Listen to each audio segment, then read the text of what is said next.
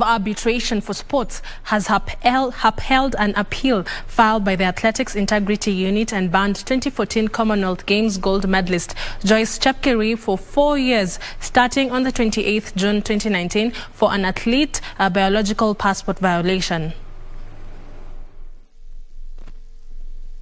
The AIU filed the appeal after the Sports Dipute Tribunal ruled that Chepkirui had not committed any offence in November 2019. In their appeal, the AIU sought to have the decision of the STT overturned by CAS following an assessment of the changes in Chepkirui's blood sample profile over time. Chepkirui claimed that the use of iron supplements for medical purposes had led to an increase in her hemoglobin levels, a claim that was disputed by a panel of experts. The sanction means that Chepkirui loses all awards and records gained from the 6th of April 2016 until the 4th of August 2017.